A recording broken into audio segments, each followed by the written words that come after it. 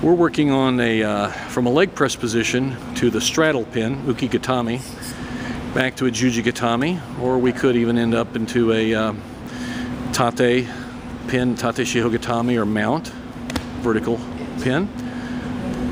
This is very much like Ronda Rousey used in her last MMA fight. She had a very good opponent, by the way, and that young lady she ended up arm locking was doing a lot of the things right, but Ronda just did a whole lot more right. And here you see we start from a leg press position.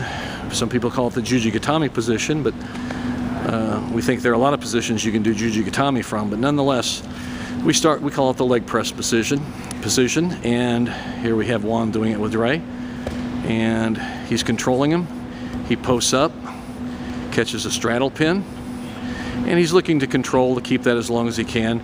Now in judo, the referee will say, "Osai komi," and the bottom guy will realize he's being pinned.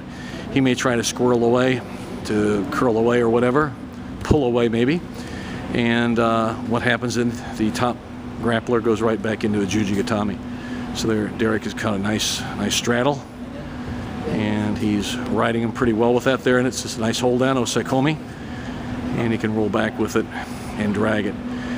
You know, there's some other things Ronda did in that sequence of events when she arm locked her opponent, but this is the fundamental approach to it, starting with a good leg press and a very strong Uki Gatame straddle hold, and then go right back into a Juji.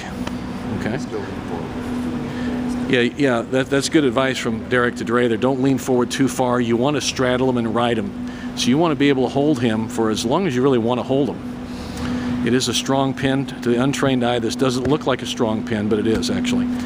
See. And there you can see Juan roll back into a Juji Gatame.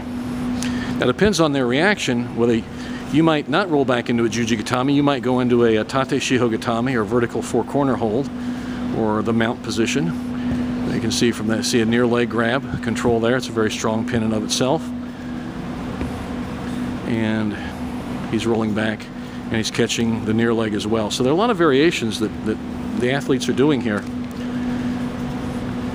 But it starts from a strong controlling position. We have the fundamentals, control the position and get the submission, and that's what we're doing here. And you see Ben catch a nice ride there with Uki Gatame on Sarah, and he's controlling there. Look at the far leg he's controlling instead of the near leg like Derek did before, and he rolls back to catch the Juji.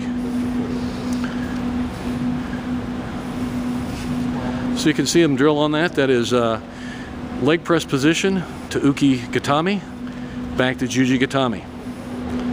And that is the drill.